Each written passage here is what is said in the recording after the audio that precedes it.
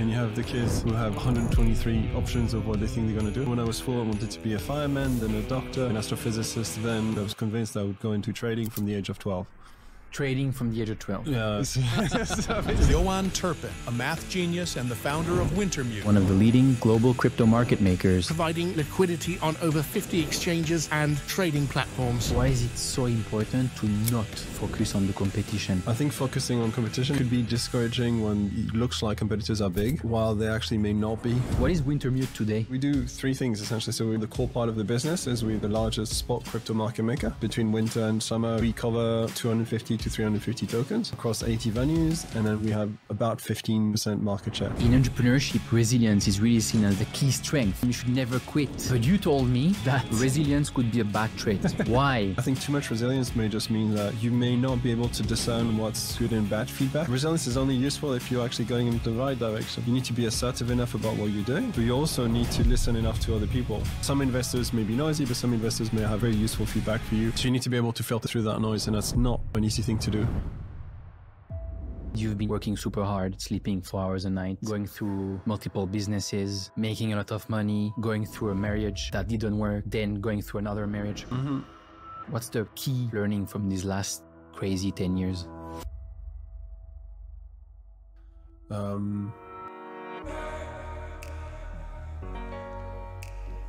Cheers, and let's start actually with the basics, which is,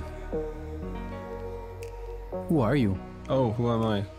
That's a pretty deep question to start with. So, I will try to keep it as high level as possible, but essentially, so I'm French born, very much born in the north of France as what some people would call, ch'ti as such, so very much in a mining town, even though I was essentially the son of a dentist. So it's called a bit of a bourgeois as such in a communist town in north of France. So that gives a bit of context. The other context is that essentially my father's side of the family is more of a industrial Catholic family, so it used to be fairly wealthy as such in the paper industry side. So people who had their names in the family books and so on. And on my mother's side, she's the daughter of a unionist, a glassblower, who used to just make glass, but who became and unions for representative of employees and so on. They can be part of essentially pension management, and actually so both sides pretty smart, and they got along quite well at the end. But essentially there was a bit of a interesting more cultural sort of social split basically in terms of managing 2 very different sides of the family as a kid. So that's one aspect. A second aspect is probably when you're at school, you have the kids who basically have no idea what they're going to do, and you have the kids who have about 123 options of what they think they're going to do. And I was on the second category. So when I was 4, I wanted to be a fireman, then a doctor, then I wanted to be an astrophysicist until the age of about 12. And then when I was convinced I would go into trading from the age of 12. Trading from the age of 12. Yeah. So, and then from the age of 12, essentially, I was running through, probably remember the Figaro magazine as such. So they have basically financial pages. So they're orange sort of salmon pages.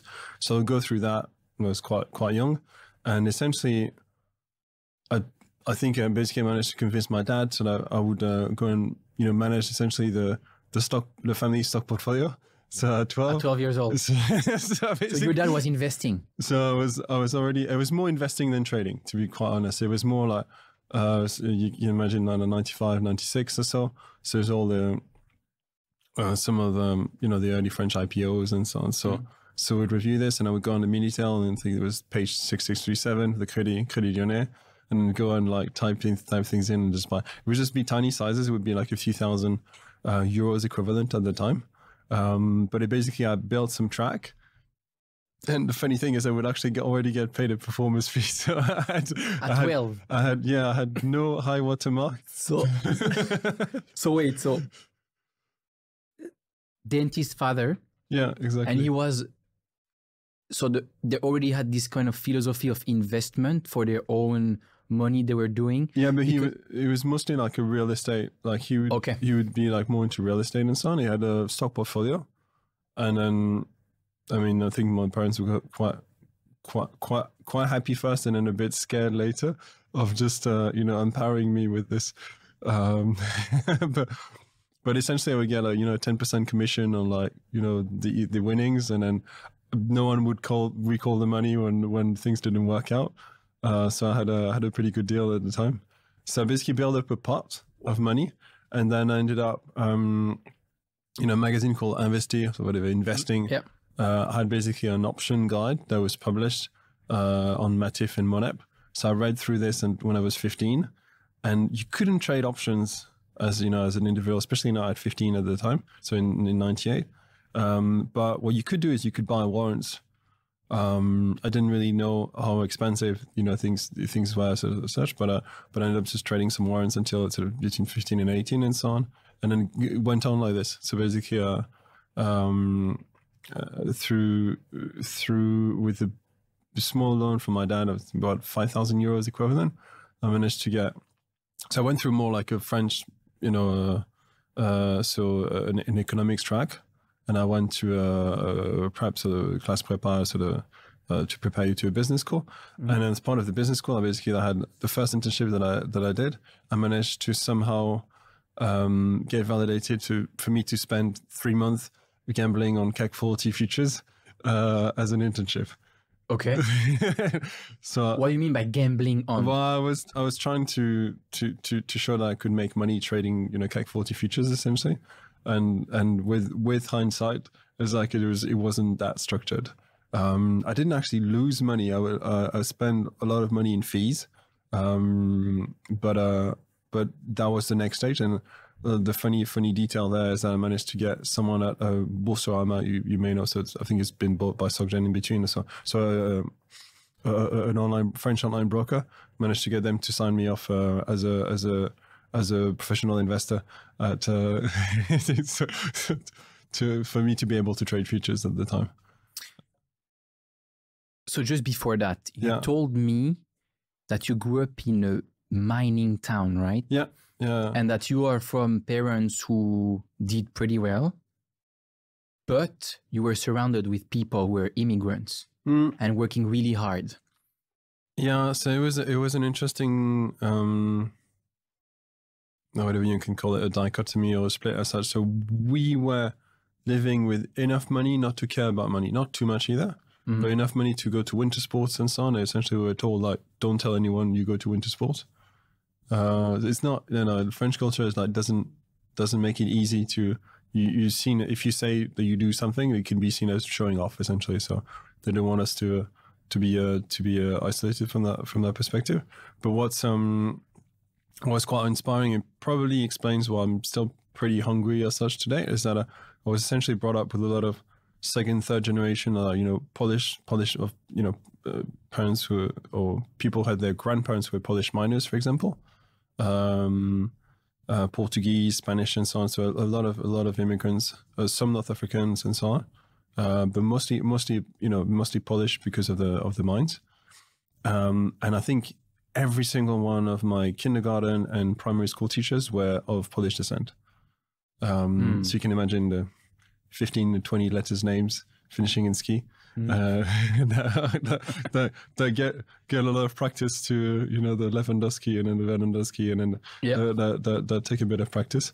With this sort of mindset of, people being positively hungry, and then positively just quite optimistic about the next generation. So essentially that, their parents, so my teachers, basically their own parents would have come in as miners. They became, the teachers, and then their own kids would become essentially, the doctors or the accountants and the lawyers and so on.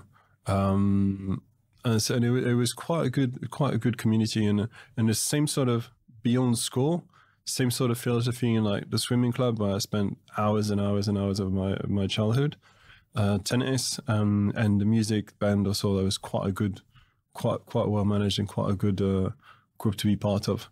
So very, very strong, communities as such, like as you'd imagine in movies about the north of France, literally very. I have one specific movie in mind, but it's actually fairly true. It's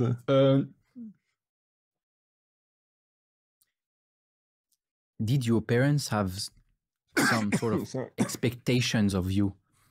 You know, you come from this mining town, but they're pretty well educated. Mm-hmm. But they're seeing also there's probably still a bit of this mindset of I want my kid to do better than me and do better than people here and maybe leave. Mm-hmm. I mean, it could be, you know, parents, they want the kids to do better and they can be sometimes really, you know, tough love and hard on their kids.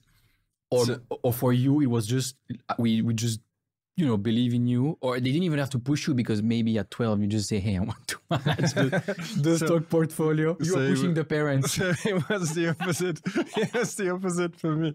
It was, I had parents who were, I had a strange kind of school sort of path where I was, I can be eternally grateful for my elder sister, who basically taught me math at 4, well enough so that I had no effort to make until the age of about 11. Then I had a bit of like personal crisis. I was like, oh shit, for the first time, I don't understand things immediately. So I thought, oh, I'm not sort of good enough. And then basically I had like 6 months or a year where I like had a bit of a gap until, you know, like sort of quatrième basically, until I was sort of 12, 13. And then it was easy again. But essentially, I had school fairly easy because I have a good memory and I was excellent at math, for example. Did your sister teach you math, or were you the little kind of smart little brother who, when your sister is learning math with your parents or learning geography and the capital, you're there with you kind of like both ears, and you not only understand at the same time, but also start answering before her? Because that's what my sister, she's 2 years older. I learned everything through her and I was actually faster than her. So my challenge would be to answer before her. And that's how I learned a lot of things actually, much earlier. Was it the same for you, or she was actually teaching you stuff? No, I mean, I don't remember all of it, but I know that, so she's 3 years older and then she wanted to be a teacher at the time. And then basically like she would have me, she would be whatever, 5, 6 and sit me down we had a playroom. We had a decent house at my parents. We had a playroom where basically she would just teacher and, you know, put me in front of the whiteboard and I had to answer the questions. So I don't. It was so early that I don't exactly remember, but I remember it. You know that like math was pretty easy because I had done it before, kind of through the whole primary and secondary school system. But I think that led me to maybe feel more at ease and comfortable about, you know, trying more things. There's another aspect where I'm a bit of like, we have a big family on, you know, both, you know, my father's got about 7 siblings, my mum, but 2, but it's basically there's triplets, there's a lot of cousins, and I'm more in the younger range of cousins. So I think you also feel pulled forward because you interact with a lot of family interactions and so on, and basically you get pulled forward because you deal with a lot of your cousins are a lot older, basically between 3 and 7, 8 years older. And you have to catch up because they're just, it feels like, I think my mentality is that at the time, and it's still the same, is like, you're different. I always feel a bit different. So if you're different, you have to be at the top, or because you can't be in the middle. You can't be mid-curve, essentially. You have to be, so if you can't be mid-curve, you have to be on the right side. So I think I've always been very good at putting a ton of pressure on myself. So I didn't really, my parents didn't really need to fish too much. And I had a lot of guidance from like a series of like girlfriends and so on who I wasn't even going for like a prepper where, you know, I was more than able to go. And basically just different people just listening, like different people guiding me, but actually sort of, you know, second degree to the family, but not really core to the family on like where to go next and what to do, what to do best. Yeah, it's so I think I've actually gained from my parents being a bit lax about what I would do, and because it just helped. It gave me the habit of just teaching myself a lot of things. Like one summer I was bored, I just taught myself how to juggle. I've done some calligraphy, some Latin calligraphy myself. Whatever. I started more languages after studying more languages after the age of 20 than before, because I was a bit bored in business school, essentially. What did you study, actually? Economics. Economics. Yeah. So, I mean, business management, but with a kind of a big part of it was math, just to select people, because I did my bachelor in Switzerland. And in Switzerland, we don't have this prepa thing. You go to high school and you need to have the maximum grade is 6. And if you get 4 out of 6 overall, you pass, right? And whether you have 4 or 6, you can go to university. It doesn't change anything. Which is good. The problem of that is there's no selection at the entrance of the university except for medicine, right? Because it's too expensive to have too many doctors to educate and train, right? So the first year we were at 1,000 starting. 1,000, so there is not enough. You need to arrive 2 hours before in the morning, and then you need to fight for like, you know, a seat, and sometimes you sit on the floor, sometimes you would sit outside of the auditorium, so you wouldn't even see or hear anything. Maybe you would hear because the professor would have a microphone, right? And so their way to select people, because second year only 300 go, or 250, math everywhere. They would just like put math everywhere they could, even in places where math doesn't make sense. And we had a lot of econometrics and all that kind of stuff, which they used to select, right? So it was more on the technical side, which was interesting because it's kind of learning a new language, learning, you know, econometric. You use all these signs and Greek alphabet and everything. You do this thing, like, I'm so proud I did this development, but is it really useful? Like, probably not. Just a selection. You're in this mindset where you think amazing because you did these 2 or 3 pages of development of things that doesn't make sense. But I was always super critical. Yeah. I was like, I'm doing that. I take it as a challenge. I take everything as a challenge, and I wanted to have the best grades.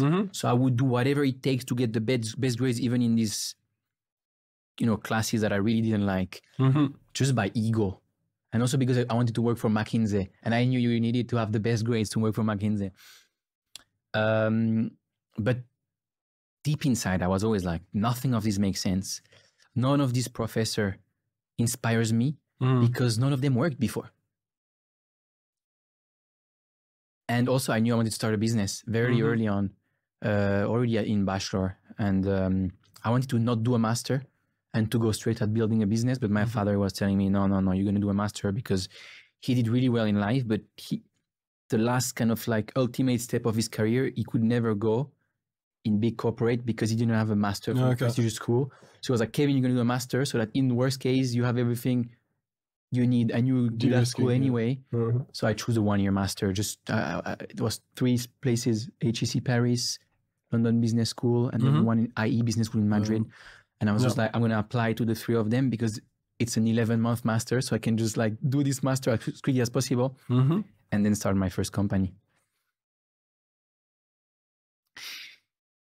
We talked about sport. You told me you were doing a lot of swimming. Yeah. Right? Professional swimming? Yeah, pretty much. But I also call this cheating because I was born on 1st of Jan. So I mean, it's my way to be more, to sort of be more humble than I should be on that side. So it's I think it was really formative.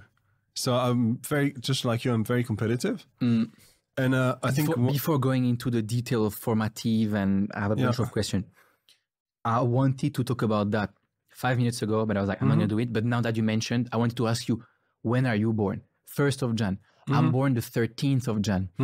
And so for school, especially for sport, it makes a massive difference. Do you want to explain why? So it's because you run into, or you compete in your year, but especially in years where you have the growth spurt. So I was basically, I think I gained about 8 centimeters over the summer of my 12 years when I was 12. So I was basically 180 at 12, and 180 trading stocks and swimming from the age of 4. Okay. So basically, I looked like an 18-year-old. So it was just, and I remember seeing, and I was also, it shocked a few people in my school because I was a year early at school. So basically, because I was from Jan, I could start earlier. But basically, when you compete, you still compete with your year. So people who didn't know in which class I was, basically saw like this tall guy who was just running with them, for example, or swimming with them, and it makes a massive difference. So I still have at my parents, I don't have them here, but I still have basically a pile, a mountain of various medals from swimming and running and so on, from essentially from this skew of being born in like Jan or Feb or so. How much do you think this being born early, when you like sport and you do a lot of sport, being born early impacts your self-confidence in a very positive fashion and throughout your life afterwards? Yeah, so I think it was really crucial. And like the one time, so I was saying like math was a good like anchor in terms of feeling confident and like, you know, problem solving and then just giving you, you know, something you know how to do. Like even at the time when I was around 11, I had like a few things that I finally had to actually just go and digest and learn a bit deeper. And so I had a bit of like more shaky confidence on the math side. I still had the sports. So it just gives you, you know, and like you want to have several legs. It's like a business. You want to have several legs. It's like as a personally, you want to have a few things that you can trust, that you can maintain, have, you know, good self-esteem in general. It gave me some bad habits as well. I've realized later in life, where that swimming makes me, there's some of the good habits which have been, so we're talking about, you know, being born in a mining town, which meant that we had a very decent like swimming pool sort of facilities and so on, to be honest, for the size of the town, and we had good trainers, but they were not really people I could compete with in the club, especially in my style. So it's more of a breaststroker and a backstroker. And then essentially, there was another guy who was a freestyler who was a French champion. But essentially, I would swim in like lanes with like much older people. That's what I ended up doing. But I came into the conclusion that thanks to swimming, that I basically the biggest thing I could do is just work on myself and do the best I could do, as opposed to comparing. And I still use this philosophy with, you know, competitors that we have today, you know, with Wintermute also. Like it's more about, you know, focusing on doing what we can do best. And you can kind of use competition as a guidance, so like on new businesses and so on, but caring too much about competition is a bit of a distraction. So it's more about, you know, focusing on your own lane and focusing on generally what you can achieve by yourself. Why is it so important to not focus on the competition, whether you are competing in sport or whether you're building a company? I think it can be misguiding. It just, I think focusing on competition is often, one thing is it could be discouraging when it looks like competitors are big, while they actually may not be genuine competitors. As soon as you scratch the surface, like most of the people who think that, you know, they compete with us, they don't really have the same offering. So I think that's one thing, is like not sort of stopping for the wrong reasons too early. And sometimes there's, you know, the legacy problems that, you know, typically, you know, considering Wintermute, there's people who compete with us who come more from traditional finance and so on, and have all sorts of legacy infrastructure and so on, and things that help them and things that really, really don't help them, especially in the crypto space.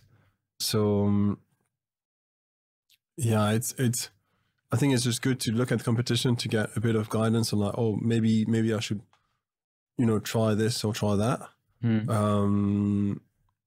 But, you know, it may not, you know, not be suitable to, you know, the culture, the organization and so on in general. So, and also by focusing so much on other people, you're wasting so much energy that could be put to good use. Yeah. When they don't even necessarily care about you or even know you exist. So it's all a waste, complete waste. Yeah. So you know, I've done quite a lot of you know, Web 2 and Web 3 startup investing.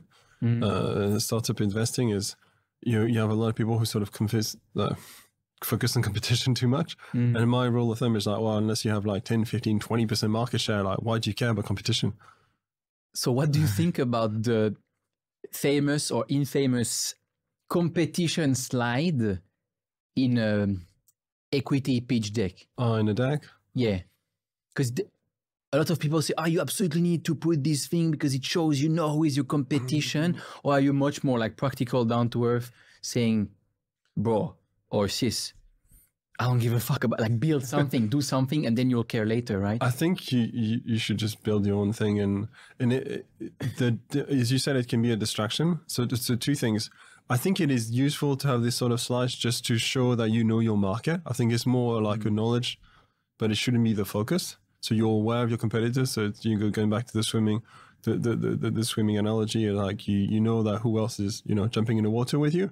But to be honest, like, most races are run like you have no idea where the others are. So you just there's so much foam going around and so on. You just focus on doing the best race you can. You don't know. You're just focusing on just touching the wall first, and you have no idea where the others are. So that's one comment, but it's also, I think it can be useful in a way that from the investor's perspective, it's a different work. So basically, when you're an entrepreneur, you focus very, very vertically. You're digging basically. You're being very focused. But from the investor's point of view, it's useful to see the competition because you're trying to pick essentially a winner in the market.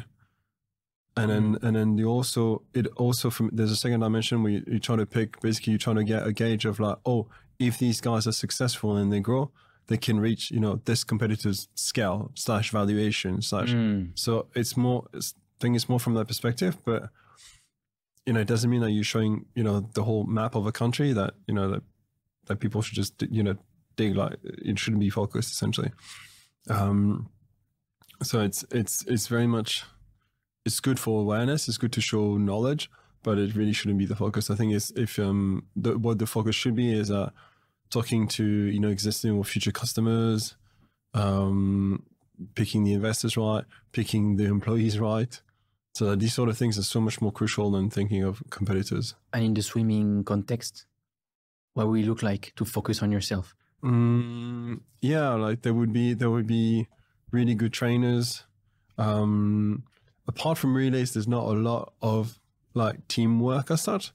So it's more about good, how do you alternate dry work, basically the focus in the gym versus how much time you spend in the water, food and everything else, just like any other athlete. So it's probably much more similar to sprinting, in athletics as such in terms of. So the key benchmark is how much better am I doing today than yesterday or a month ago or 6 months ago? Yeah. And focusing on myself. Yeah. And if we apply this to life in general, because today it's extremely easy to, even if we don't want to compare ourselves with others, right? Could be in business world, could be in sport, or could be just in the life game, because we have social media where everybody's kind of addicted to social media. Could be on Twitter with, this guy has a bigger P&L than me, or could be on Instagram, this girl is hotter than me, or this guy has bigger abs than me, So in the context of you saying how it's more important to focus on yourself than on other people, what would you tell 25 years old Frank? How can he turn his attention and energy towards himself to maximize his chances of success in life when social media makes it so easy to compare, himself to others and even be jealous of other people? What's the first step? I think it's the general, to add more color to it, I think it's just makes it very easy for people to procrastinate and just basically just waste time and like, I should have done this. I think it's one habit. I think it's this. So this is less from trading, but it's less from swimming, but more from trading as a learning. Is to be a good trader, you have to be quite. Nowadays it's very algorithmic and so on. But when I started trading options, especially, like, it's things that are actually very difficult to automate. And essentially, it's a lot about having a set of rules, so being ready, knowing what you will want, what sort of positions do you want to, be long or short. I don't know. We can always can always define everything if when it's needed, but essentially, benefit from things going up or down. You want to have a trading plan ahead of time, but also, have certain set of limits and so on. Just have a trading plan that you abide to. But beyond that, I think it's just it's more about building something reliable than really thinking about something as reliable and as scalable as possible, as opposed to thinking of whatever someone else is doing as such, because then you always rely on whatever they're doing. And it's very much the case on on Twitter and so on. It's very people are asking us for alpha and so on the next big coin. Is that we don't know. That's not what we do. I only know how to do two things well. It's really short term, that just very much just liquidity provision.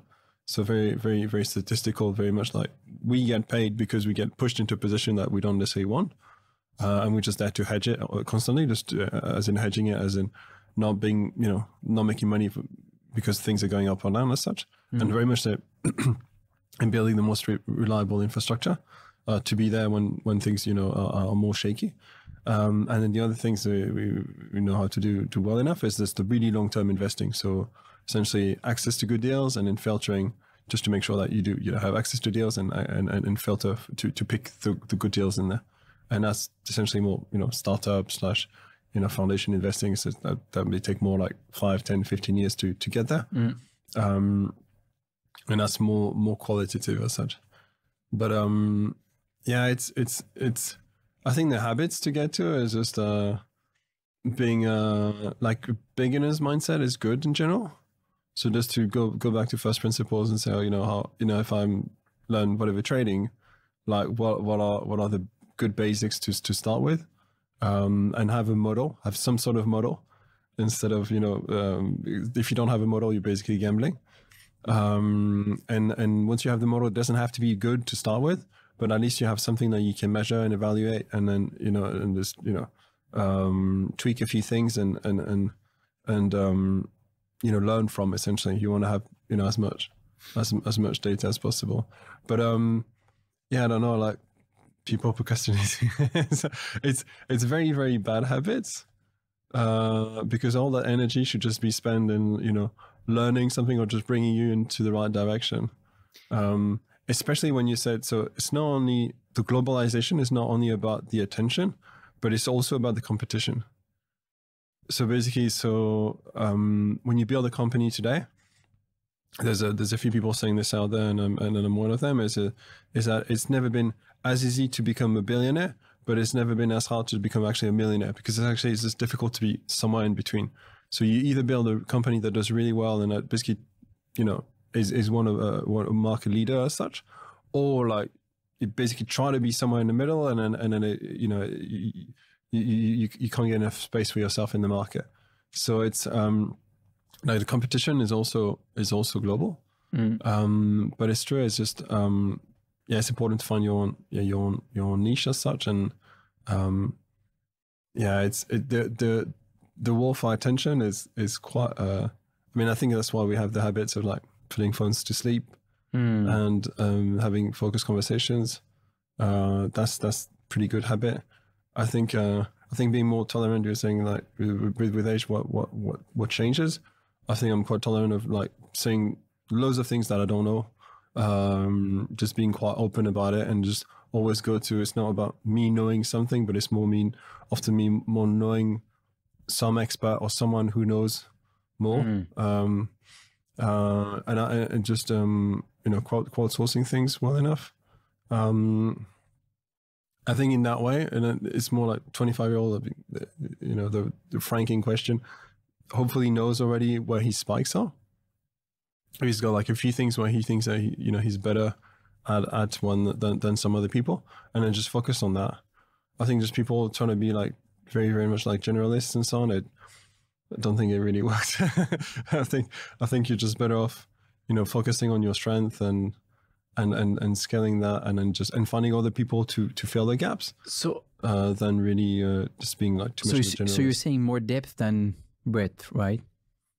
Yeah. So ideally you have 2 or 3 spikes where you're very good, So I don't know, like, do you want to go through the exercise? What would you be like? What you think that you're much better than the average at? Like I said, there's a few domains. Selling myself. I think networking, biz dev, sales, 100%. Yeah. Because I can get people in the zone when I start to talk. And I've always been like that. When I was 21 years old, going to Hong Kong, having to sell myself to be the one getting a flat, you know, or a room in a flat with a guy who was 45. He was like, man, I had you on the phone and I knew it was going to be you. And it's a strength and you should focus on that and do only that. You're amazing at selling yourself. And I was the dude who had done all this math and all these things and struggled so much to get good grades. And you're telling me I should sell. I was like, fuck, man. But I knew it. And with girls was the same, you know, like everything, at the end of the day, everything is kind of like sales in life. Yeah. Like the way you get investors or employees, like you need to sell them the fact that this is the place to work, right?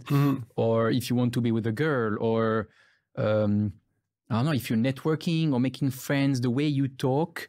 And a lot of people think sales is manipulation. And I think it's absolutely not. The more you are honest and transparent and real, the more people will like you. And if you're likable, they will want to do business with you or have a relationship with you or hang out with you, right? So for me, it's definitely biz dev, work, sales, which is why this podcast and the other things we do around, and which is why my other business that I'm running since 8 years, data analytics, I'm the guy who started it, get all the clients, got all the teams together, and then I have a bunch of like very engineers working on the projects, and I'm running the business side, right? So it's that. And I accepted that despite having done all these good grades, I never used them to get a job. And I'm never gonna have to show the fact that I'm decent at technical stuff. But if I think about it, I'm definitely probably average or maybe not even at technical stuff, because there's people like you or like other, with so much, or like all the people who work in my data analytics company. They're so good. They're engineers, you know, like I'm like, I can't compete with that. It's impossible. So, but you don't need to. I think what's good is you want to have just enough technical understanding to make sure you're not hiring the wrong person, for example, or you can have a dialogue. So you want to be speaking the same language to a degree. But then, I mean, hiring, you should always hire smarter people anyway. So, absolutely. Yeah. On my side, it's been more very good at the math, or the especially financial math. There was good overlap from the first jobs. Essentially, it was math. It was it's very entrepreneurial as such. So, you know, very, very curious as a person. That led me to be, you know, very much a language geek as well. So speaking, you know, much better English than most French people when I started to work in Holland.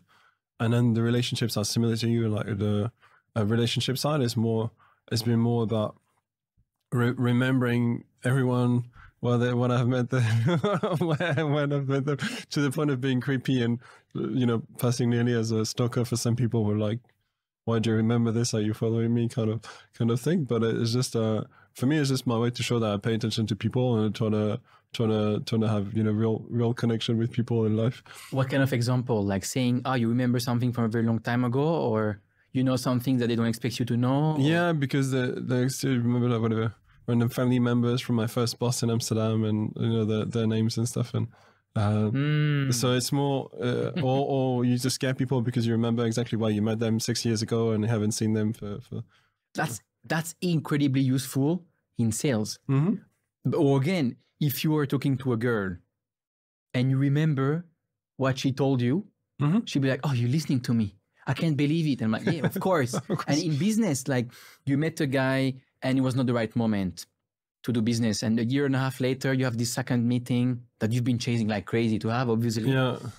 And then you remember these things from like a year and a half ago because you remember them, right? Yeah. And like it makes a massive difference. Absolutely. And it's more just creating, just to be as useful as possible for, you know, the rest of my team. Is more like having the scale. Now I meet so many people that it starts to find its limits, to be honest. but it's more about making interesting connections and so on, and simply trying to, you know, to overlap these domains and just, you know, suggest suggest, new businesses to, to discussions with my co-founder and things like this, just to find cues on, what to do next. And it's often just having had these conversations also. You talked about learning languages. Mm-hmm. You said before, I was studying business and I was bored, right? And I started to learn languages. And we also talked about the depth versus breadth, right? So I know that you speak about 10 languages. So I studied 10, I speak maybe 5 or 6 or so, like correctly, yeah. And you talked about music also, that you played or learned 6 instruments, right? Yeah, it was. So some of them are much deeper. Like saxophone, I played it for like 8-9 years or so. Did 6 years of piano, 2 years of guitar. I tried the violin for 6 months. I was getting too frustrated with it. This is very difficult. So if you have a good enough ear, you just know that basically when you start playing the violin, that it's always off. But it's more, I think it's about, this is the sort of pastime that I like to have. So nowadays it's more like learning more Korean as such. And so to go back on the context, it was so when you get into business school in France, basically you go through the crash prépa, basically more of a prep school before that, and you tend to be quite cramming. You do whatever we basically do, like ER sort of hours, like 120 hours a week basically of cramming, and then you end up in business school, which is great, like socially and so on, and there's a lot of good clubs to go to, but essentially it's like 20 hours of sort of like... Yeah, because the difficulty was to get into the business school, exactly, not to pass the business school. Exactly. Right? And I was still in the years where you basically didn't really need to show up in class. So they changed that the few years after me. But basically you could just be like, not go to school and just spend time in like clubs and so on and do still quite well. And long story short, I was feeling like a bit like it was more of an intellectual desert. I did learn quite useful things in business school as well, but I started learning more like Italian at the time, and then and obviously with my first job I moved to Holland, and then what have I learned? Japanese 2004 or so. So I started in 2004 and then ended up learning some more Chinese, and then so I did more the difficult ones already. So, and it's more the pastime. I think there's like a whole podcast you can dedicate to language learning. Just a question on that. How much is learning a new language the same as or similar as learning a new instrument? We had Alex Van Evik on the podcast. It's a very good similar thing. So I consider music as a language, math as well. Exactly. So I consider, like, if you tell me, like, say for you kids or whatever, like, what languages should you learn? So whatever, English, French, and so on, and also math and music. I normally put this as languages. So it's true that I think it depends on how far the instruments are from each other, but it's similar to languages in the way that you can have languages close to each other. Let's say like, German, English, or so, or French and Spanish and Italian and so on. Like group of languages, as if you were playing like sax, alto and sax tenor and so on. Like it's very, very, very similar. It's probably easier to learn several instruments than it is to learn several languages. But what I like with the language learning is that it usually gives you like 50% of the culture is essentially in the language, the way people talk to each other, the way, if there's, there's a certain degree of politeness or not. So same thing in French or like Korean have 2 different levels. There's 3 levels in Japanese. There's 2 levels in Chinese, but to be honest, like there's only 1 level that's really, really used. And then you get a lot of the subtlety of like culture of people with like through language learning. What can be often difficult is that you need to get to at least sort of an intermediary level where you can at least watch a few movies and so on to be able to maintain it. So some of these are I don't have the time to maintain them, but for the Asian languages I try to maintain them quite carefully, especially since I moved here. We had Alex Van Evik on the podcast, and he speaks 6 languages also, and we were talking about music and languages and how basically it's patterns. It's like math. It's very similar to math. You have patterns, and once you understand the key patterns, like the chords of a song, you can play the song. And once you understand how the language is structured, it's much easier to learn and kind of articulate it. How is learning a new language or a new instrument the same as building a new company? In terms, and I'm thinking here about, again, this patterns recognition. And when you're building this company, you are, at the end of the day, for me, it's more, there is a process to everything, right? You want to build wealth, investing. There's a process to it. And once you understand it and you apply it, usually it works, right? If you want to grow social media, there's a process to it. If you want to learn a language, there's a process to it. If you want to build a company, obviously it depends the industries, but there is always a kind of like playbook or process that's more likely to work, right? Yeah. Investing is very structured. Company building can be very structured, but sometimes you get like true disruptions can be like quite surprising. Like you've got good examples there where you know what 3 words? Do you know the company? What 3 words? I think it was originally British, but it's basically people who don't know anything about maps who just decided that the addressing system was like very, very badly set up anywhere in the world. And then they decided that they would just define these new squares of like 3 meters by 3 meters across the globe. And they give 3 words to define the location. So you can give a rendezvous point to someone in the middle of the desert now for deliveries, for everything and so on. So it became, I don't know to what extent it's more of a public good, to be honest, but it's people who just didn't really know about, mapping and addressing as such, and came up, pretty interesting solution to a problem. So I think there's a degree where you should avoid being an expert in company building, because a lot of the experts, like a lot of smart people, tend to find all sorts of reasons not to do things. So, with the podcast we did with my co-founder last week, we were basically like, he was like, be delusional, like basically don't underestimate yourself and so on. So be very ambitious. I think it's fairly true. I think it's really good to be very ambitious in company building in the way that target things that are quite big and just try and get feedback. And you need to walk this fine line. So if you're talking about process as such, at least the philosophy of it should be like walking this fine line away. You need to be assertive enough with your choices that you need to make real bets, real choices in, how you're building the company and what, who your first customers are, what your first product is and so on. But you should also be, being able to listen enough to customers' feedback or people, some investors may be noisy, but some investors may have very useful feedback for you. So you need to be able to filter through that noise, and that's not an easy thing to do. There's a lot of network effects in company building in a way that I think it probably explains why. So this is my 4th venture. My first venture did fairly well, but it was also with 2 ex-colleagues from Optiverse, so that the trading firm from Holland I worked for when I was 23 to 27. So just after uni, you went to Holland, worked in a trading firm. Exactly. And then started your first company. Yeah. So I spent 4 years over there, and I had to sit for like a year non-compete, and then started my first company. Which was essentially a trading firm at a family office, more like macro hedge fund and a family office, trading rates, and more complex stuff, more listening to central bankers and thinking of how that would impact the prices, and then taking positions, taking bets essentially on them. And we started 2011. So we had the tsunami, we had a Greek vote, we had a Greek crisis, and so on, basically in whole in 2011.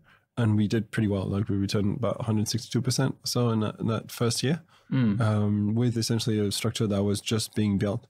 So that was a success to a degree. And then, but the entrepreneurial journey for that company was a bit frustrating for me, because I was there to build a firm.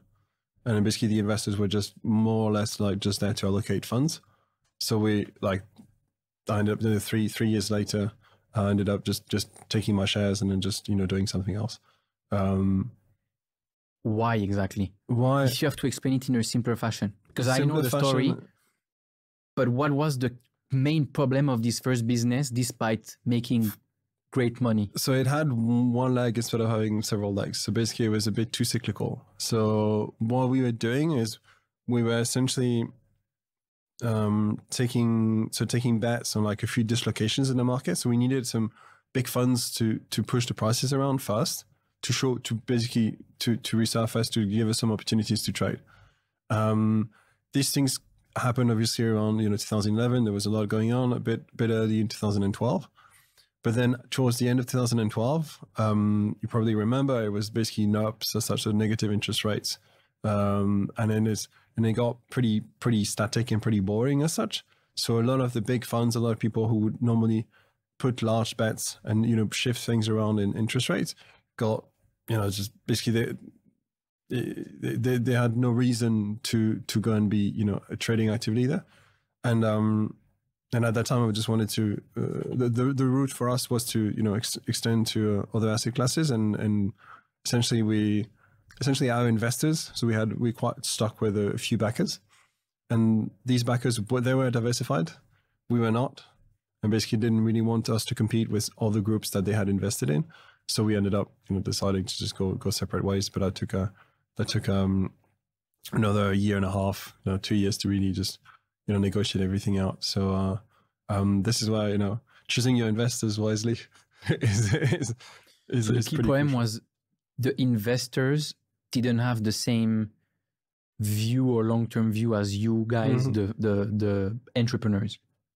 Yeah, there was an element of conflict where they were invested in people who were already trading the assets that we wanted to trade. That's one aspect, and the other problem was that's why insisted. I mean, that's why Wintermute is structured the way it's structured is on with VCs and not like fund allocators and so on. And so initially we got we did 4 VC rounds as such, and it's very much to have long-term investments. So you want to people who bet in you for the long term. It don't ask you every day exactly how much have you made today, and which is much more akin to a fund, and we didn't want to fall into that trap. So these two aspects, so short term, long term, and then the aspect of like more the conflict on like what I said, can you cover? And then you said a second company. The second company was more on the venture studio side. So I was already quite actively investing in B2B. So I had some exit basically from the first company still. And I was more as a entrepreneur investor. I was advising a few teams. So I think I was on up to 14 balls at that time. What age?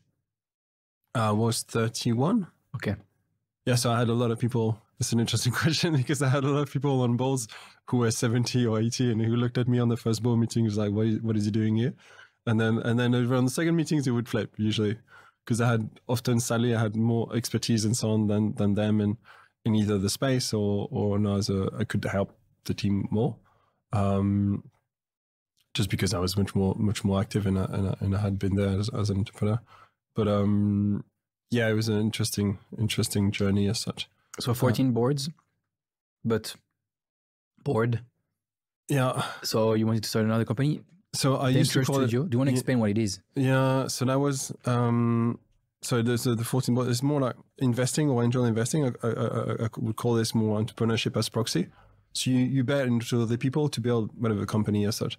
And then balls like when you invest in an early stage startup as such, even once a month can be like the business may have changed dramatically within a month, and you don't necessarily know about it, and sort of like you just play catch up once a month, and it can be a pretty frustrating exercise. But it's been quite an interesting learning in terms of getting more scope in terms of different industries and different. It was quite centered around sort of more Web 2, B2B, SaaS, so software as a service as such. Because then I could help actually a good enough network at the time, so I could help commercially these different teams to sell or try some proof of concept and so on at the time.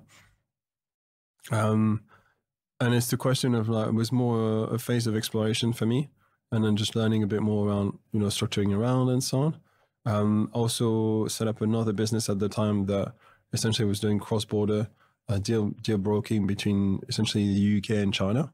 while it was still, easy, not too difficult to do. So around Internet of Things or so, around some, chips and so on.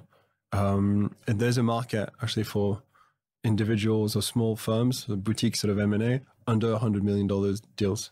So the Lazard and so on, the big banks, the investment banks, they actually tend to do deals above 100 or maybe above like half a billion, and they don't really help teams, under $100 million. So you can make a living out of this. So all of this merged into more of Wintermute at the end. So just the venture studio. Yeah. This was the investing in these 14 businesses, or you were? No, that was me. Right? That was myself. So okay. So what did you do with the venture studio? The venture studio turned into more of a like a workforce platform now. There was another more an investor to a team that I helped more as an advisor investor, but another team that turned into more of an AI whatever competitor of Palantir in the UK as such. Small data science platform, or data science as a infrastructure, if you want. Usually the good venture studios turn into it. They just build a certain knowledge base and then they turn into their own product. What was the problem with this business? The problem with this business was that there's especially the venture studio side, there's two sides of it. There's a side that's more that pays the bills. That's more like digital agency type of things. So consulting and so on. And you can build up, businesses like this, like to a few million, maybe like early 8 figures or so in revenues. You have like a fairly static sort of 50-ish% margin and so on. If you do good work, you'll get there. It doesn't scale that far. So usually you end up with doing the venture studio side, you end up spinning off products and so on. The big challenges about venture studio is that even if you can spin off good products, it doesn't necessarily turn into its own startup over time. You need to find, CEOs, you need to find like a team that takes it over. And that's why I explored quite a lot across the space, especially in the UK. But, there's other models like the Entrepreneur's First model or Antler that as well. So full disclosure, I became an LP in Antler, I think 2017, 18 or so. Because of this, because I thought they were treating that problem better than others. By matching an LP? In Antler, yeah. Wow. Because they match. Okay. Yeah, because they match. They match founders as such in a different way. So they just go earlier stage. Yeah. But the venture studio model, I think I'm still a bit on the side in terms of. I think it can work, but it's just very difficult to make it work. I mean, Rocket Internet is a big example of how to make it work, but.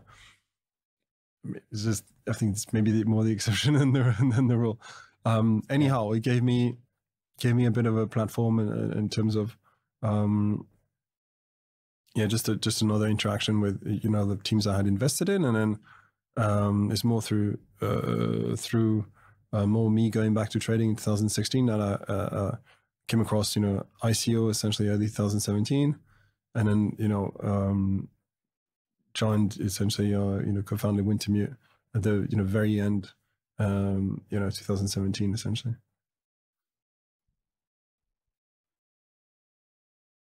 So how did the lessons of the previous businesses help you build Wintermute to the next level? From the first business, it was essentially choose your investors very wisely.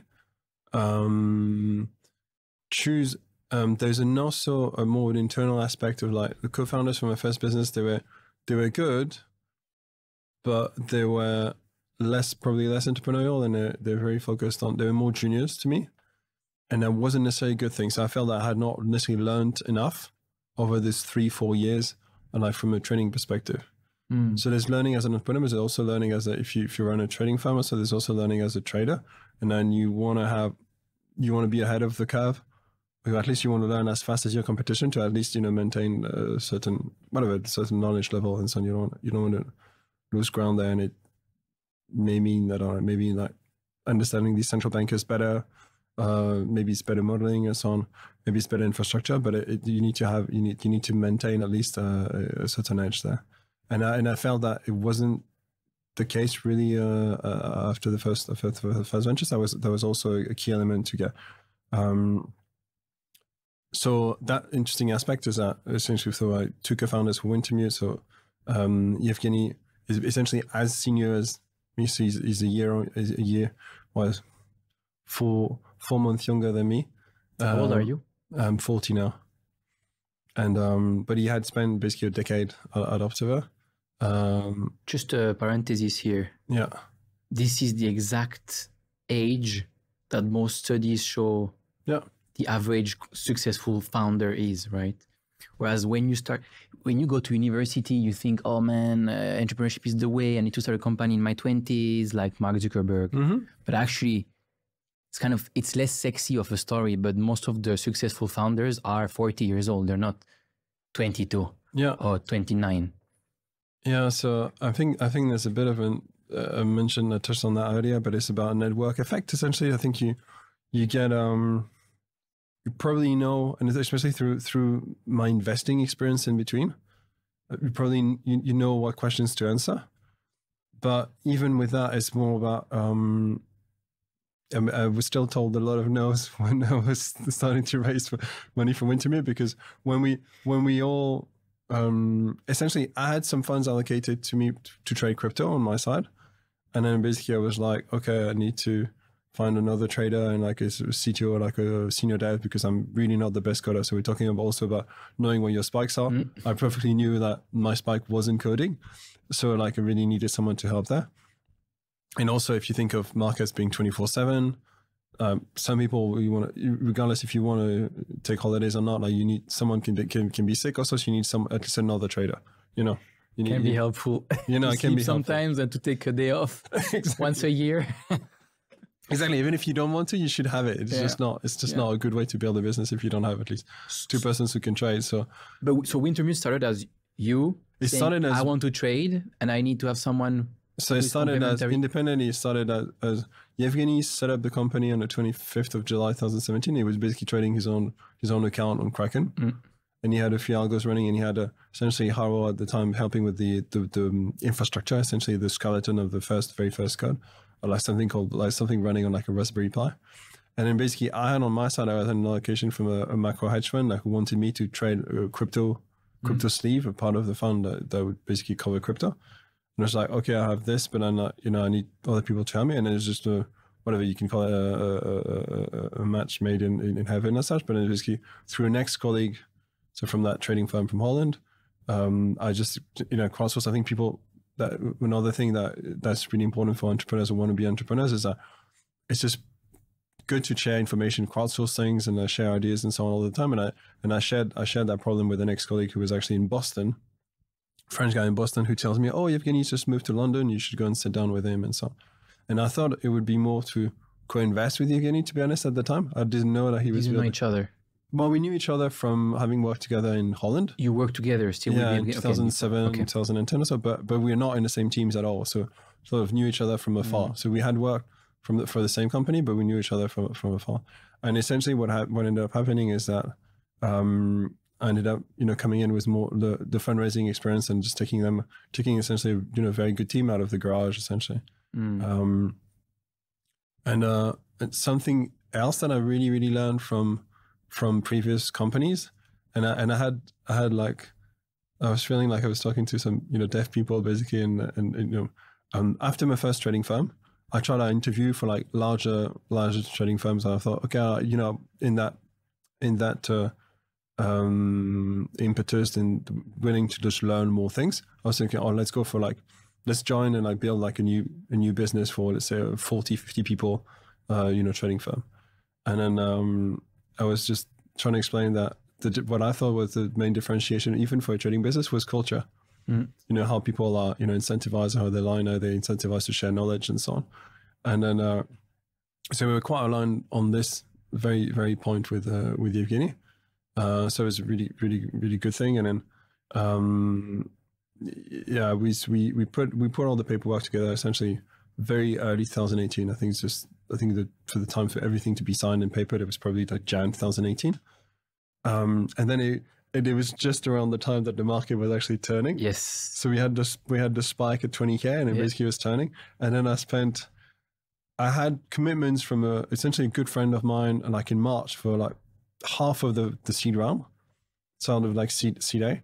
And then he insisted, for good reasons, he wanted the other half to be filled. And it was like, so I was running around London, and basically all my network was very good on paper, but my network was a network of like hedge funds, family offices and so on, and people who were essentially completely allergic to crypto at the time. And I ended up finding actually good ground in people who were more from my, more the startup side of my life. So the startup investing and so on. So co-investors in various startups and so on. People who are like more happy to just take risk at your stage and so on, and that was good, and I was very much in the line of the learning from, especially from the first business, of picking, aligned long-term investors, people who are just ready to just really see this as a VC investment. So like, if it works, it's great, but if it doesn't work, they were ready to lose all their money, and it was super useful because it meant that we were able to really focus on building first, to the point that we only really started to trade more actively in mid-2019. So essentially, the first 500K of trading loan that we borrowed was 6th of August 2019. So you imagine, like, basically there's about 2 years of building before we really started to trade more. And it also just gave us the opportunity to do more things in DeFi in 2019 or so. That led to some investment opportunities, typically DYDX. So I think it's important to really think of so this alignment of interest between investors and picking your investors, and also we got lucky and good in terms of picking the first employees as well, in terms of entrepreneurial people there.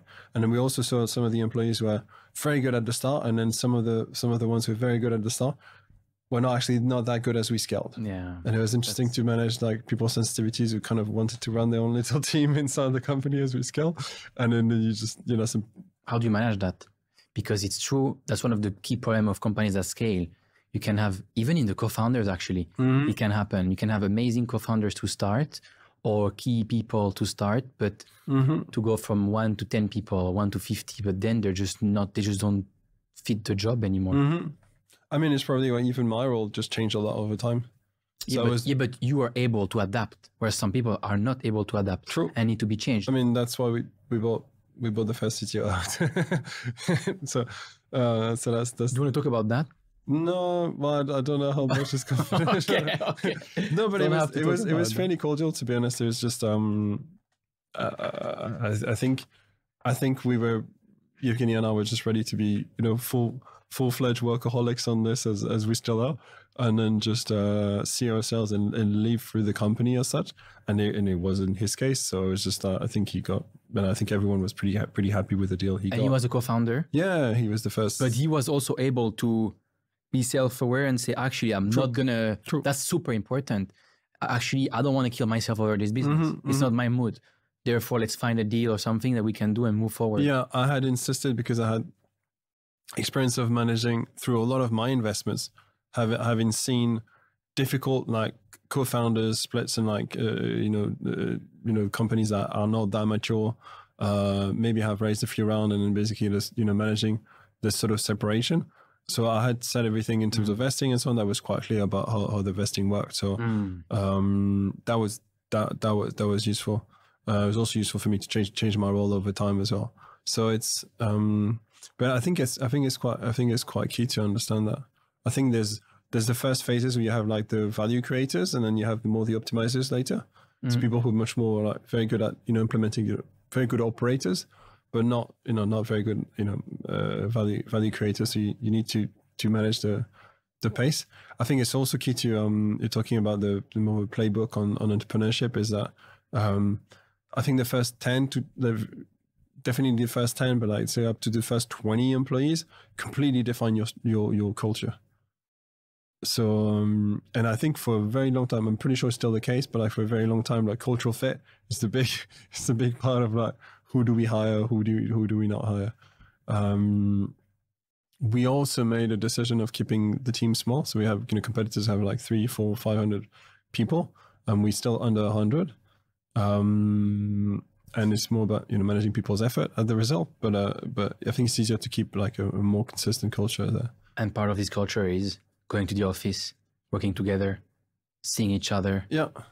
And not being just one person somewhere, one person another place. Yeah. Being connected, basically. Yeah. Mentally connected on the vibe and the mission. And you have this iteration or reiteration every day on why people are here, right? Mm-hmm. Versus everybody doing their things on their side and maybe doing amazing work, but that's not aligned. Yeah. Yeah, I mean, especially, I think there's a few rare cases where you can afford to be more decentralized when, especially more the BD roles and so on, you should come back to base often enough, but you can afford to, you know, you should be outside essentially. That's what but you're not, that's the key thing. You should be outside. You're not home behind the laptop. Either you're in the office with people or you're outside meeting clients, investors. So basically you are not at home. You're not doing the definition, classic definition of remote work is I'm basically chilling at home, or I can work from Bali, right? Or I can work from anywhere. It's okay. But actually, no, either like you're part of the core team, either you are in the trenches, literally, and like meeting people all day long, and the key discussion with people who might say, I want to work remotely because it's better, might be, okay, do you want to be in the trenches every day and like wake up and do a million meetings and like it's very tiring, right? Or do you prefer to be in the office with the team and part of the culture? That's true. There's also a dimension of, let's say, what can be, you want to be as efficient as possible. So you want to focus on what problems you want to solve and you can solve, and and you just want to ignore the small problems as such. Or especially if you're part of management, basically the small problems should have been solved by other people first. But in part of this, working remotely is the temptation is just to text people, just like to be messaging people on Slack and so on. Like at least a phone call is so much faster and easier. And then meeting, like if you're in the same office, just like really just walking to someone's desk, it's just so much simpler. And it avoids a lot of misunderstandings. Yeah. So you can usually save a week by talking for 10 minutes. Absolutely. Yeah. So I tend to do, even whenever I need, I'll just do like calls and it's just fast. If I have to type more than sort of 4 or 5 cents, unless it's more like, something, contractual, something that has to be written down because there's a certain level of complexity. Okay, then maybe you should put it on paper. But apart from this, like if it takes more than 2-3 sentences, if it needs an email or something like this, usually just like a quick phone call is much faster. But people love to, I remember you showing me that you had like 80,000 unread emails. So people still love to text you, right? I love to text. I do. People love to text you and see if you answer.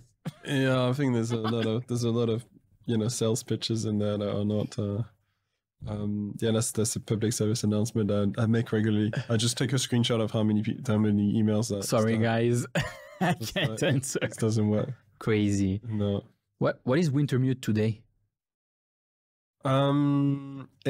As numbers, I'd say, what do you guys do? Because you said we're basically 2 guys trading some money. What do you guys do today, and what are some key numbers that can help the audience understand how successful the business has become? So we do 3 things essentially. So we're like the key part, the core part of the business is we're the largest spot crypto market maker. So we cover, between winter and summer, cover between 250 to 350 tokens across 80 venues, and then we have about 15% market share. And then like the target for this sort of business is not 100% market share, it's more 20-25%. So there's not a ton of space to grow there, or just grow with the space on the spot side. We're growing the derivatives business from Singapore. And that means more TC. So TC is, over the counters and trading more bilaterally. So it's a big part of what we started a year and a half, 2 years ago or so. And we have now more than 1,000 counterparties. So it's not only that us trading on the screen or on chain, as in on the screen is just sort of trading CFI or on chain. We also trade, over, Telegram groups and / on the phone.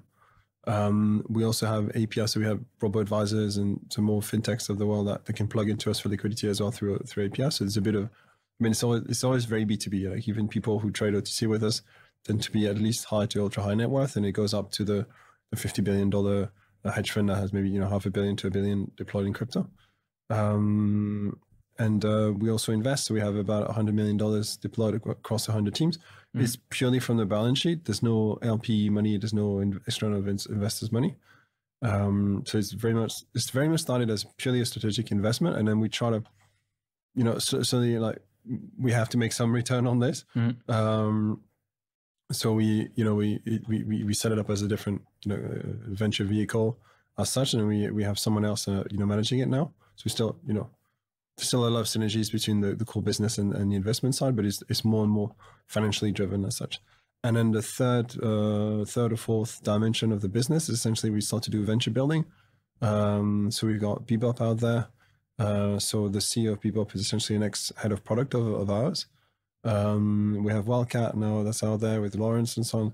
So, you know, there's a little Twitter personality as such in his own. And we'll have more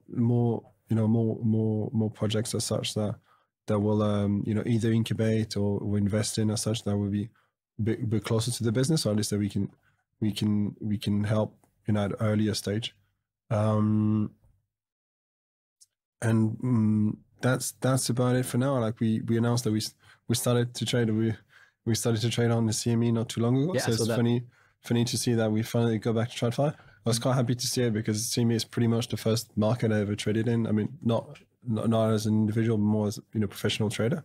So it's quite you know, interesting to go back to the source as such. And yeah, we're there to be the good agents in the space. We just hate anything that revolves around market manipulation and so on, which I think Yevgeny still has an article out there from 2018 about the good and bad and the ugly of the space. And we just try to just do our best to be the good agent and to be there quite aligned long term with the rest of the ecosystem. So that's more or less where we are. Which is one of the reasons you're still alive today. Exactly. But actors, probably most of them, probably not all of them, but most of them were punished pretty severely last year. Yeah. Flushed out of the system. So you had a bunch of side projects and you built 4 companies, right? Yeah.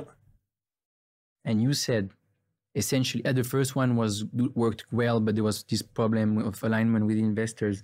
The next 2 were good to pay the bills, but not good enough to actually make it big. And the last one, basically Wintermute, became really huge. How do you go from a business that pays the bills, to a mega profitable and scalable business? What's the mindset shift? Because probably a lot of entrepreneurs will stop at the first one. And there is a temptation to stop there because you spend so much of your own time into this that you're like, I need to leave this thing that's working, that pays the bills, that might be a good cash cow, to do something that I have no idea if it's going to work, right? So I still have co-founders on the venture studio side who are still operating the business, essentially. So you're completely right. So it's about, so you see, like, whatever, give shares away in between and so on, but you find alignment there. But essentially, yeah, you have to make a choice on, like, once, you know, you go through, every time you build a company, essentially you go through a certain amount of experimentation, and then if it doesn't fit the bill, you need to do something else. And if you can't do something else as a team, then you just need to leave. But I think one framework I like to use, and I find cheesy, I think it's just, I think I mentioned it to you, I think it's from this sales guy saying Cordone. Grant Cardone. Yeah. And there's a lot of things that are just quite cheesy and like in his videos and so on. But if there's one thing to remember, it's actually the thinking 10x. So if you think of your current business, and then how do you scale it 10x? How do you multiply 10x. revenues to 10x and so on?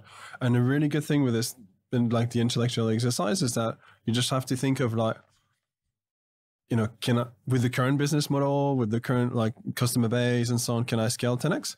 Or do I need to transform something? And if you apply it to like a business like Wintermute, it's more, okay, there was like a very conscious exercise in automating everything, but essentially it could be one of these things, like moving from, let's say, people trading manually to you know, full automation, and how do you get there? And I think it's a really interesting, exercise to go through.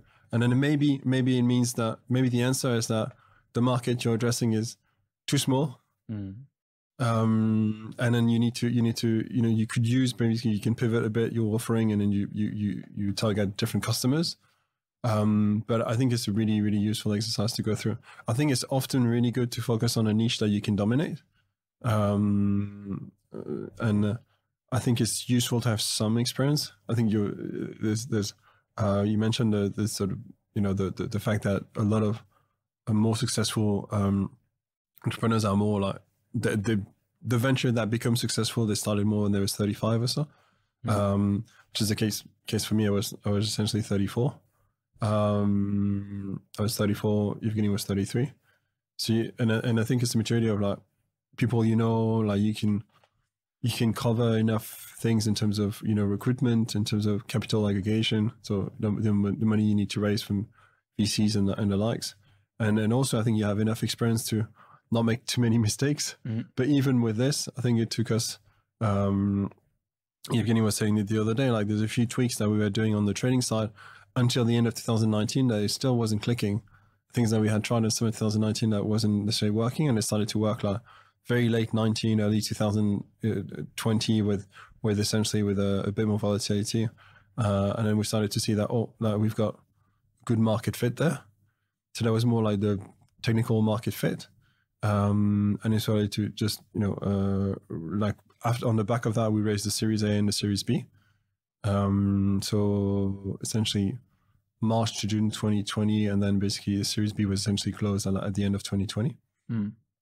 But there's also more of a commercial aspect, a commercial tipping point as such, or commercial product market fit. That was more about us, being quite aligned and being quite honest with many foundations and helping them with market making, and essentially signing about 160 deals over 2021 on the back of this. So it's often more than one thing.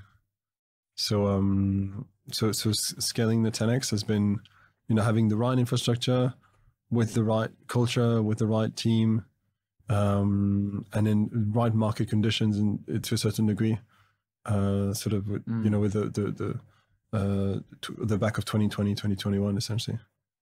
And during the winter to be actually continuously more and more, because we've gained market share over the last 2 years as well, for good and bad reasons. For bad reasons in the way that we lost some competitors.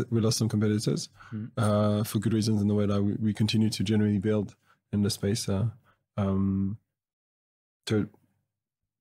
think who was telling me this may have been you. There's a cyclist analogy to this, and between the summer sort of, if you're trying to go faster on the way down, it's kind of easy, but you maybe like save like a meter or two basically on your competitors.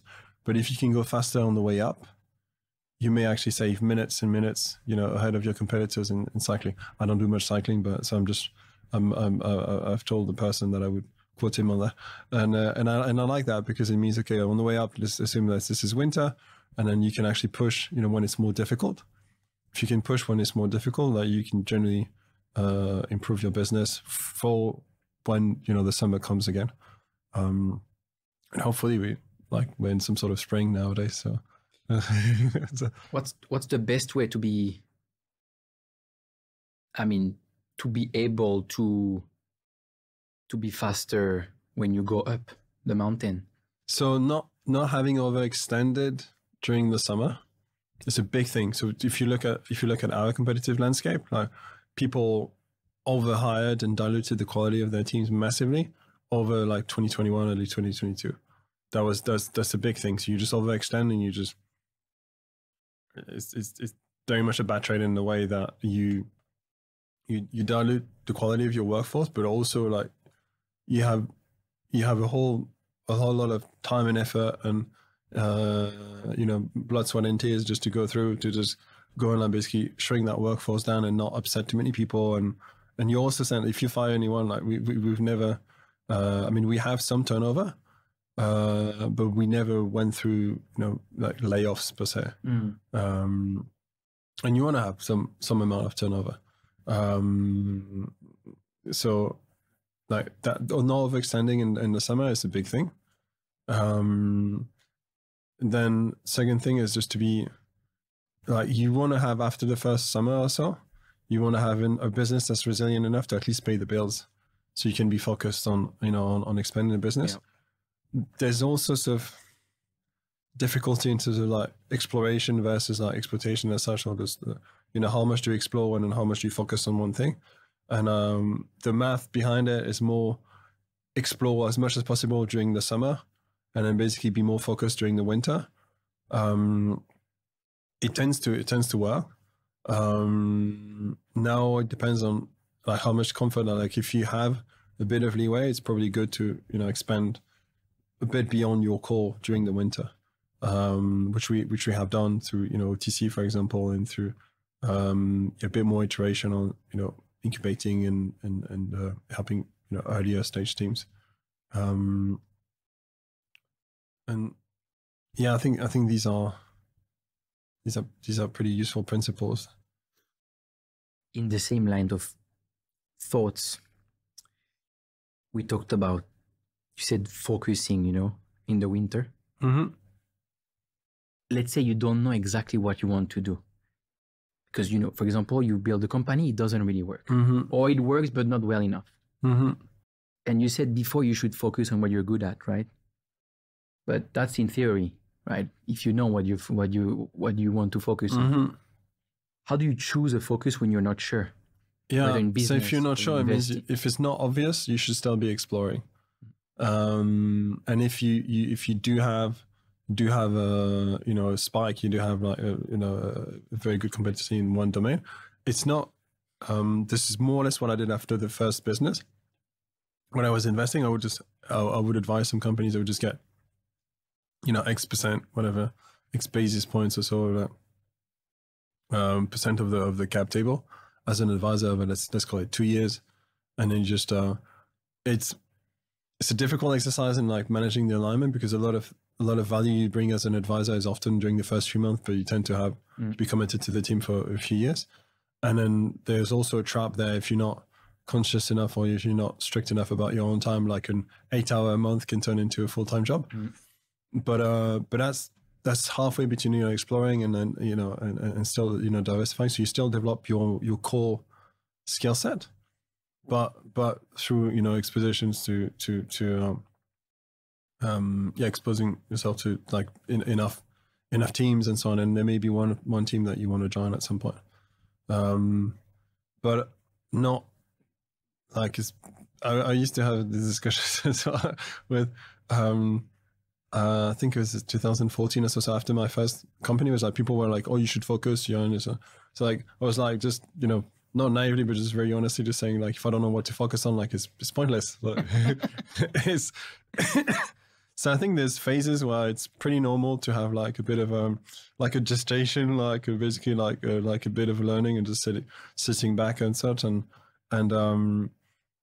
I think it's good to be curious and just keep your ears and, you know, eyes peeled and so on, and just making sure that you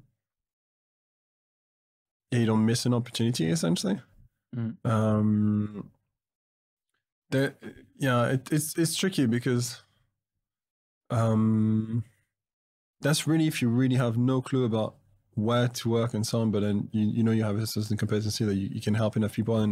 And again, even if it's an advisory role, it should be akin to co-founding, where you should be quite careful, or you should be quite conscious that, you know, these are people I want to work with and I trust them and so on. That's another dimension.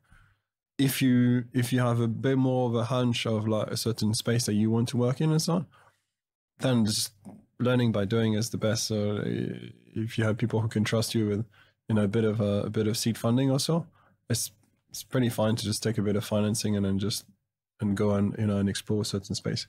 Again, it's easier when you've done it several times.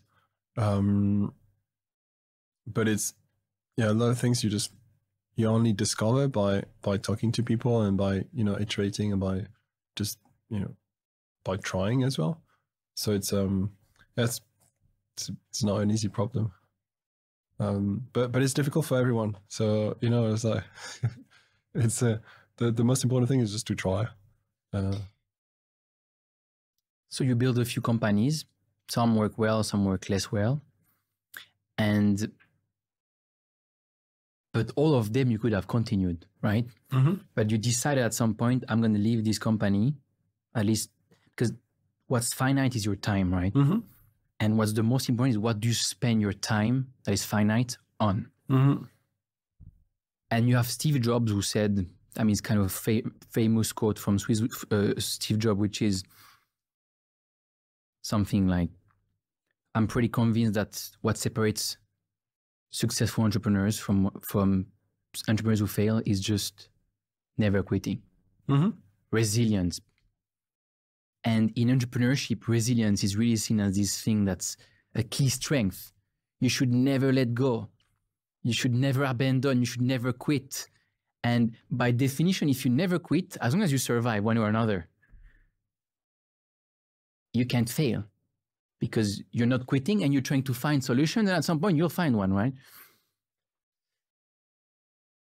But you told me that, and it was really interesting because I've heard this theory also from some other entrepreneurs, but not many actually. Yeah. You told me resilience could be a bad trait. Yeah.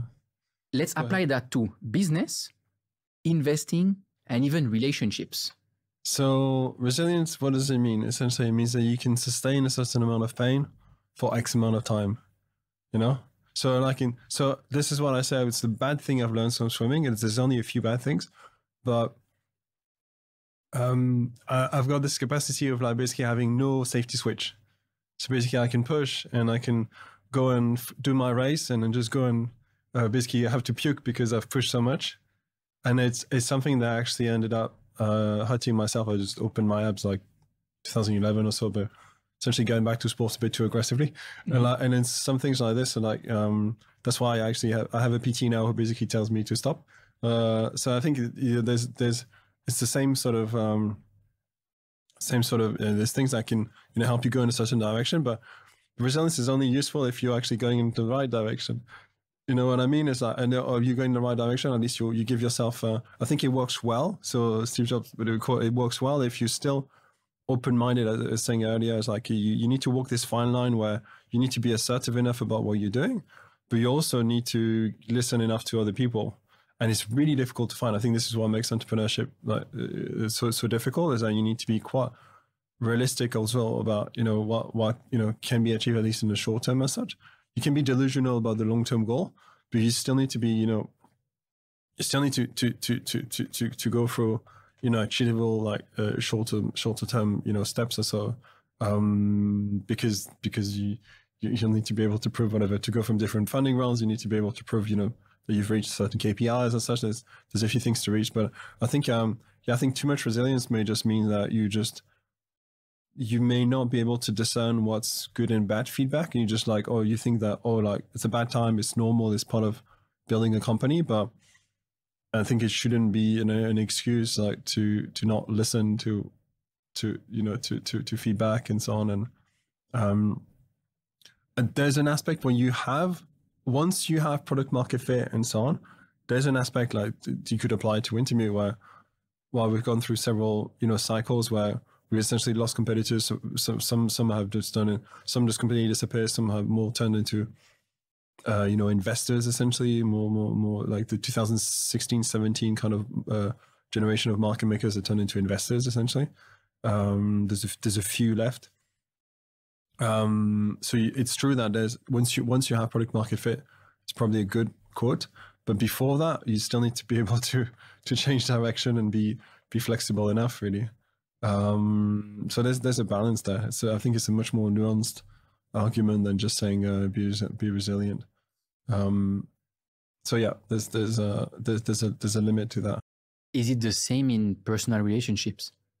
Yeah. If you are with a girlfriend or wife and it's not going well, like how much? I'm someone who stayed in bad relationships for too long many times. So I've been very resilient as a, no, I don't make that. But that's a great example, actually, saying. But I behave the same way. Yeah. Because I'm the same. And I always said, for businesses, always super resilient. You can't kill me. You can really hurt me badly, but you can't kill me. In investing, in crypto is the same. You make millions, you lose millions overnight. In Luna, it happened to me. It's just like, but you're still there, right? Like a cockroach. Like Bitcoin is for, it's a financial cockroach. Like you want to be a cockroach. Like you can never be killed. And I always prided. I mean, I always pride myself as saying in a relationship, I consider falling in love is very difficult. Like for me, it happened 3 times in my life, right? So it's something that's, let's say, rare, special. Doesn't happen like that. You don't have control over it. And the person in front might be not the best fit on like everything, but because for me, love is sacred. So I'm not going to leave this relationship. I can kind of, provided that the other person has the same mindset, kind of repair through things until the thing is kind of polished and better. So I'm never going to leave if I'm in love because it's so rare, right? So I put the love or falling in love above anything else. And I can take any pain. Like, and I was like, I'm never going to leave because I'm not a quitter. Yeah. Right? But you can get so hurt with that. Yeah, I think. And how long do you stay there when, I mean, is quitting for losers, basically, right? So I used to be in your mindset and I've changed my mindset. I've changed my mindset because, yeah, especially when, I think there's many definitions of love as such. I think it's the way I would define it is more someone who generally helps you to grow and be happy. And I think, yeah, if even if you fall in love, but it's that happens, that person may be like very controlling or doesn't help you to grow or be happy, essentially. Yeah, I mean, I would change that, but I was in your camp for many years, and I learned that the hard way. So whatever, like it's part of it's part of life, but yeah. So there's very close similarities in terms of like behavior or pushing in one direction, and yeah, it's not easy choices to make, but yeah, long term is just healthier choices to make. I mean, for myself, it's been the case. Right? So the takeaway is resilience could be a bad trait. That's a good one, actually. Yeah, you need it for once it shouldn't blind you. Basically, it's like it's imagine you're bulletproof. It shouldn't be like being bulletproof doesn't mean that you should be running, across crossfire all the time. Really, so it's yeah, it's like many things. It's better if it's balanced. You said you've been investing for many years. Mm-hmm. How important is investing to you and to people in general? For me, it's quite. I mean, I started so early that even when I had gap years and so on, like if I somehow I'm not leaving Wintermute for many years to come, but if I had to stop and sort of retire, I would not be technically retiring. I would still be essentially investing, and I think I like there's different dimensions to it. There's it was more trading from, let's say, the age of 12 to like early 30s or so, and then the last decade, I think I've barely made any public market investments, and I've always really just focused on private markets, such as a startup to like pre-IPO deals, because I found I had better edge as such. So I think there's a double dimension to it. There's something that touches my like my need to be competitive as such. So the rewards of it's less about money. It's more about thinking that I've been able to back the right entrepreneur, like back the right people and so on. But is it because you care about helping the right people build the right things, or I don't want to say an ego side, but I always loved investing because I was thinking I can, with grades, I can have the best grades, but some other people can have the best grades. Mm-hmm. With a job or with a business, you can build a good business, but business is kind of different because if you build a great business, it means you're doing some things right, mm-hmm. right? But with investing, you can really believe in thesis. It's a very personal thing at the end of the day. And you can go against the crowd and kind of prove yourself right or wrong and realize, man, I really understood some things. I mean, there's also luck involved, obviously, but that other people, you know, more investing in trends, and crypto is definitely one of them. A few years ago, you know, even 2018, 19, most people thinking crypto is shit. Even earlier this year, most people thinking it's shit, you know? Yeah. And you're like, you stay there and like, man, I understand something that others don't, and it helps you feel kind of good when the thesis works out. Yeah, that's because you're ahead of a certain curve that you get rewarded, definitely. And to be honest, you can put entrepreneurship to a degree as part of investing. You're investing your own time and sweat and into it's much more narrow, it's much more focused. But it's also you know a form of investing. But on the I think there's also a dimension of like investing. You can meet really cool people. I mean, across the globe as such. I think you can meet a ton of. I mean, for me, I meet a ton of people who are much smarter than me. So there's a bit of an intellectual endeavor there. It's good to feel that you can help them along the way. I think because if you're an entrepreneur investor on top of it, that you've been there, you've struggled at some point, you had 100 no's to your to invest in your company, and then you feel like, okay, well, I'm helping a bit. I like the aspect of creating jobs. So, like it's just, I mean, it's especially if it's tech companies, it can be questionable at some point if you're more creating job or not. I think it's just backing people who just otherwise would be quite unemployable, to be honest. Absolutely. So I think it's just so it's more like supporting, like helping in that way. It's quite rewarding, to be honest. So even if sometimes it takes you 10 or 15 years to see your money back, but that's another problem. But I think that aspect is quite interesting. So the entrepreneurship by proxy is quite interesting. You said you met lots of people who are smarter than you. What's your definition of smart? So there's at least two definitions which are quite different. I appreciate people who are very good at abstraction. So the more like whatever the genius mathematician and so on, and people who can solve interesting problems. That's one thing. But I also love people who can are very good at communications as such. So synthesizing like complex things into something simple. That's something I'm hardly working on, like very, very, very much working on. And it's not an easy thing to do. So, helping, like you say, you have a data scientist in your team, and he can probably just do, a good amount of things.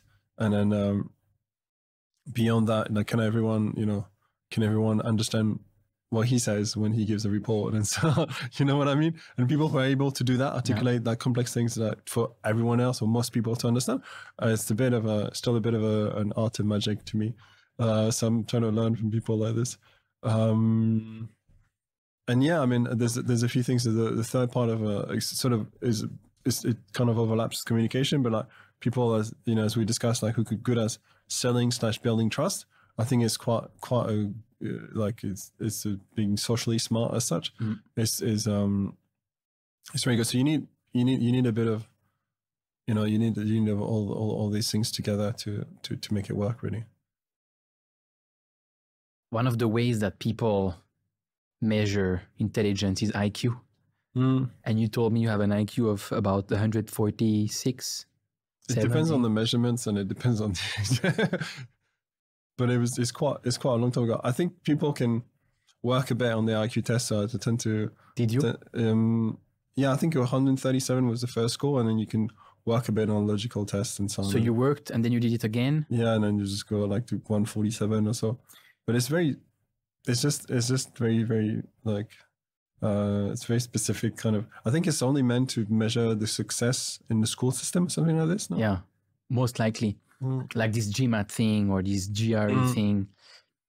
But the reason I'm talking about that is because you told me, because I asked you, I was like, man, you speak, whatever, you learn 10 languages, learn 6 instruments. And I asked you, what's your IQ? And you said, last test was about 147. Einstein is about 160.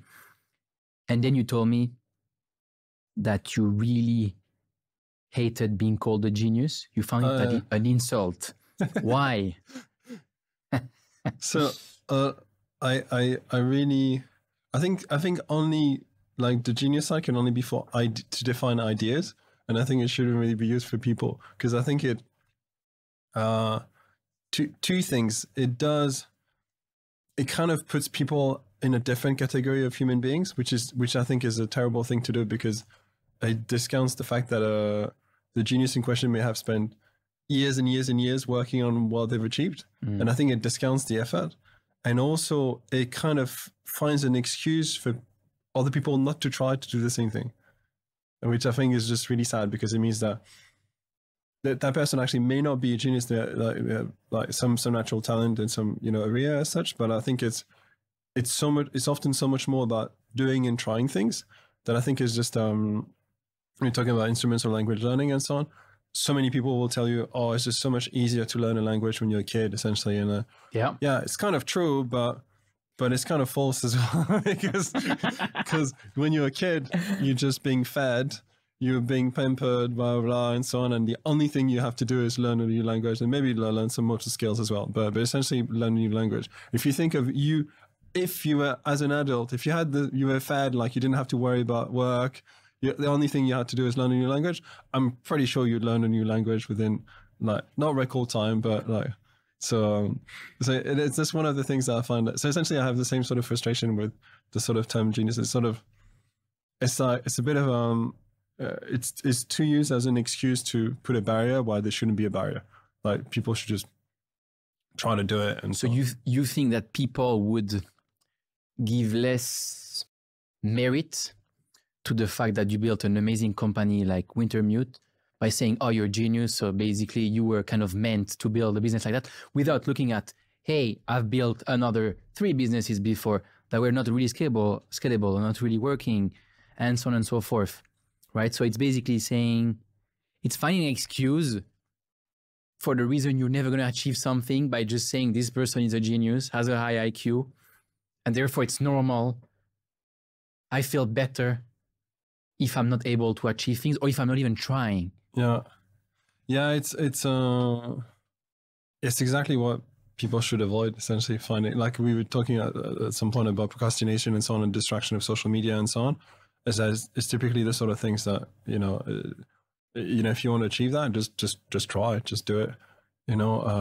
There's a few quotes. Don't remember his name, but he became a billionaire because I think he worked with Jim Simmons, essentially in the hedge fund space. So there's probably like a math prodigy, at least. I don't know if you want to call him a math genius as such, but then there's people who are like number 2 after very, very, very smart people who did very, very well, and then their way to do it is like, well, I was only 2 hours behind that guy. So basically, you had to work like 2 hours more every day to play catch up. But with stamina and with some other traits, they could essentially catch up with the so-called geniuses and so on. So I think it's more like if people realize that it shouldn't be a barrier. So you believe in hard work eats talents for breakfast? Oh, massively. That's the quote you were looking for. Yeah, I think it's better to go for people who are very honest. You need honest people who are smart enough and then very hardworking, as opposed to like a very smart crook. Like you just that's another dimension. But I think hard work. The smart crook reminds me one of our first co-founder in my first company, who, you don't know what you're doing. You're 22. You're like, I'm going to find some other people who are smart and different. Mm-hmm. And this dude had studied in Stanford, I think, or Berkeley. Mm-hmm. I was like, oh, Berkeley, US school, amazing. And after a few months, I realized that first there was a lot of blah, blah, blah, bullshit, but also that, you start a company, you're basically rowing against the current. Mm-hmm. So it's already extremely hard. But I was realizing that he was rowing in a different direction than us. So you're against the current, and then you're going to different direction. Yeah, okay. And his goal was to, get clients to then just say, look, I got the client, plus I can do the work, so therefore I deserve more shares. So the whole complete wrong dynamic. So he was a very smart dude, but not the best values. And after a few months, and it's the last thing that you think when you start a business will happen. You're like, oh, we're a few people, we come up together, it's going to be so hard. And the last thing, because you don't realize that co-founders issues is the main problem in most businesses that fail, right? It is. It's documented, but not talked about for some reason. So, and then I remember after a few months, just having to make the decision to say, man, this guy, we need to fire him. And I remember being in this meeting room, telling him, I was crying like a baby because it was kind of like a relief to have him leave. Yeah. But also I was so like, man, like feeling like he had betrayed us, because I'm like, you're not in the same, how can you not be in the same vibe and mood and have the same values as us and go try to get your shares and everything? And just there, like crying while firing him. And that day, when he saw me crying like that, literally like a baby, or in French we say crying like a Madeleine. Like I was crying so bad, like someone had died, And then that day he became like more human. He was like, oh, he realized that he was basically being a crook. And he had acted badly. And then he basically kind of like settled easily and realized he had. But yeah, so definitely finding people who have like good values and smart, hardworking, but often the smarter the people, the more they might be, they know they're smart, especially if they're young, kind of have too much ego. And also they might be less socially good because the IQ is high, but the EQ is not that high. Which leads me to the question, what would you choose if you had to choose between high IQ or high EQ? My EQ is very But if you had to choose one or the other? I think EQ, especially in the era of AI and so on, I think EQ just wins massively. Why?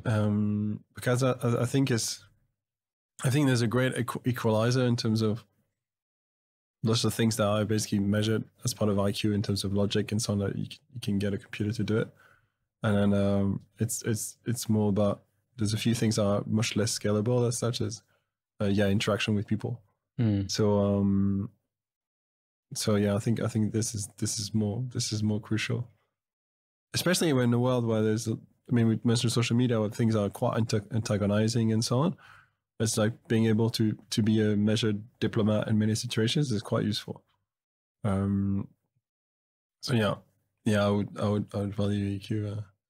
I value EQ more, but I think you do the best if you have really high EQ and then at least an average IQ.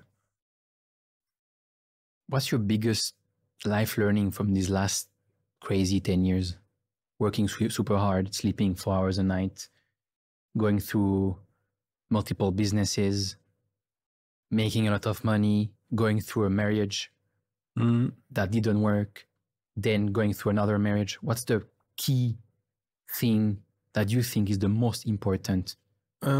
Communication is the most important. That's what I'm working on every day.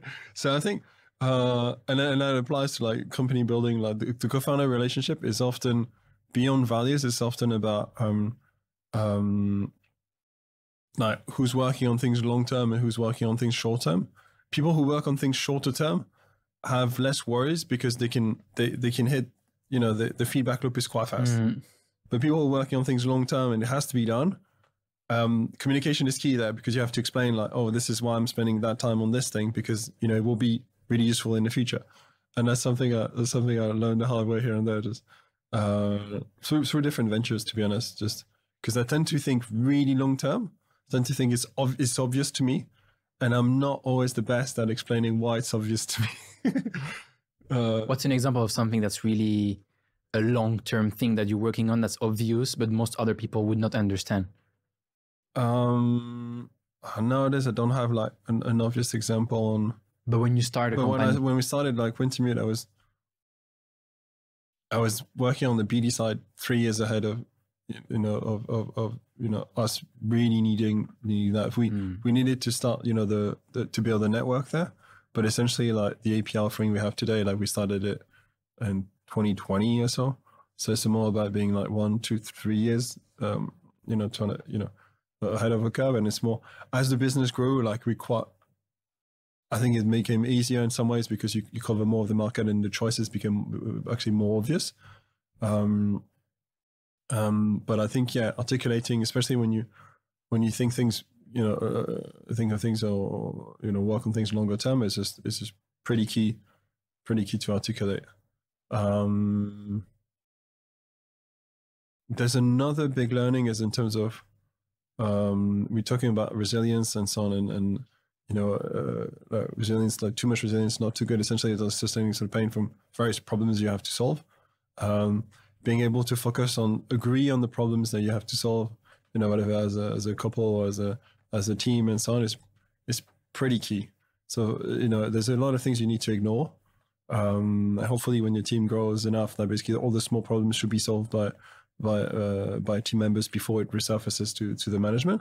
But essentially, even at the management level, it needs to be like, you need to have a good amount of agreement on like which problems you want to solve first, and you want to be aligned on the solution. So what are the 1% of the problem that if we solve them will really move the needle, and the 99% that just don't matter for now, and making sure everybody's aligned on that. This is why resilience is useful, because if you're good at ignoring noise, then you use your resilience for all the things you need to ignore, and use your resilience for like saying no to all sorts of people that you don't generally have, you know, the time for, and so on. So yeah, it's I think these two things, and still like I'm still, you know, there's no perfect, you know, balance, but we mentioned exploration versus, you know, focus. And that's still, it's really obvious to me nowadays, like essentially the only rational thing I can have as even as a, you know, spending every minute of the day it would be very rational for me to just work on Wintermute. And obviously you need to stay sane and so on, and you want to have, you know, a good personal life and so on. So I do balance this a bit, but I do spend, you know, still whatever, 15, 16, I don't know, 17 hours on the company every day or so. That's why you sleep 4 hours. You still have 2 or 3 hours for your wife or to do something, to eat. Exactly. But yeah, focus. I think just figuring out what's important, and then putting much effort there is really quite key.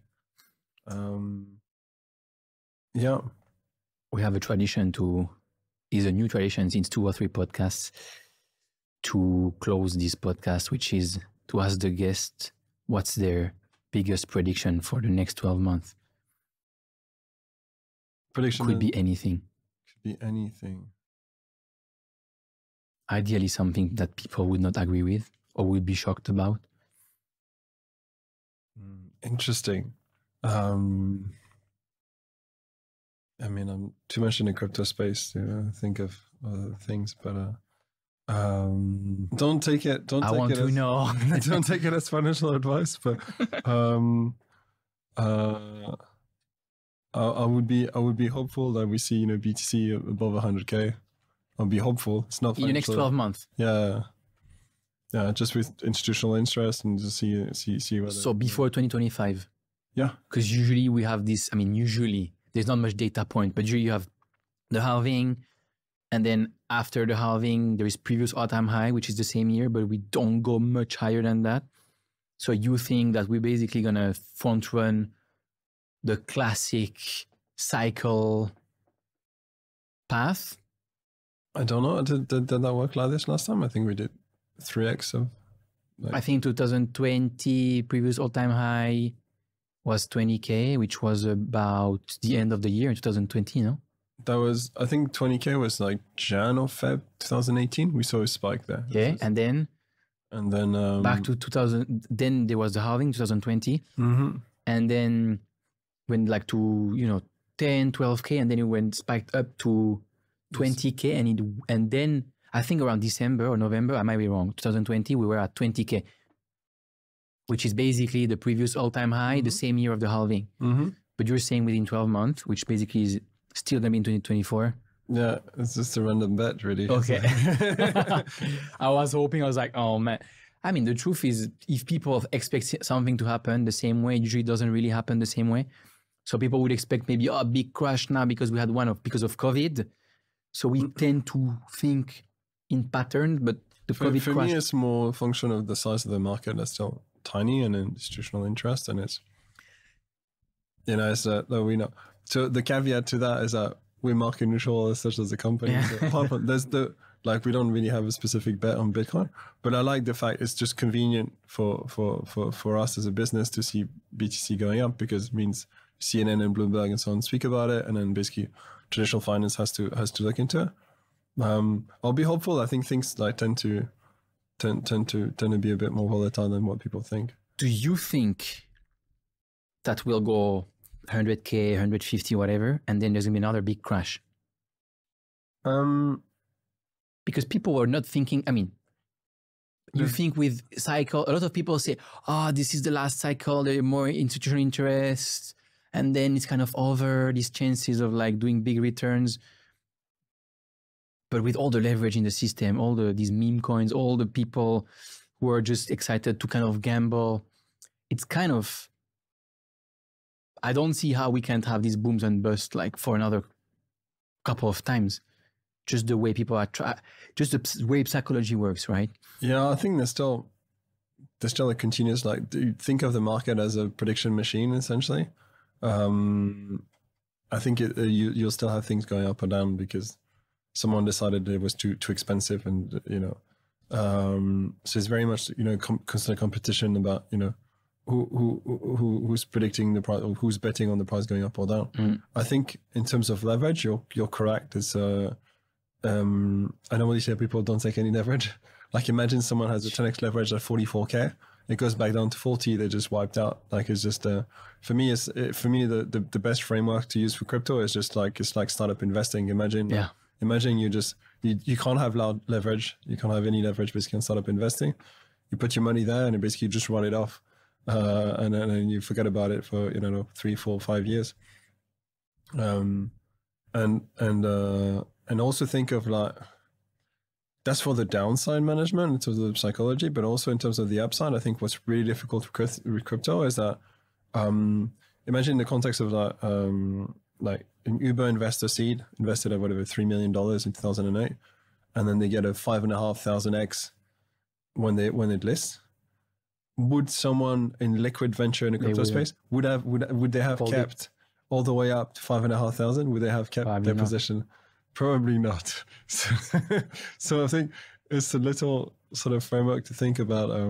I know some people who quite, you know, long-term investors who just basically put it in a cold wallet and just forget about it and just wait a few cycles. It's maybe a good way to do things. I think it's if you decide to be more trading than investing, meaning as you trade back and forth, you look at things shorter term. Mm-hmm. Yeah, you need to be ready. Like, whenever you sell something, you need to be ready to buy it back. You know, a certain level, and have a framework around this, and it's quite difficult to do. Very hard. Yeah. It's so painful to buy. It's the mental pain of buying. That's why, yeah, it's so painful. Like, for me, it's horrible. And actually, I mean, also selling when everything goes up, extremely painful. Because you're never going to sell the top, and you're never going to buy the bottom.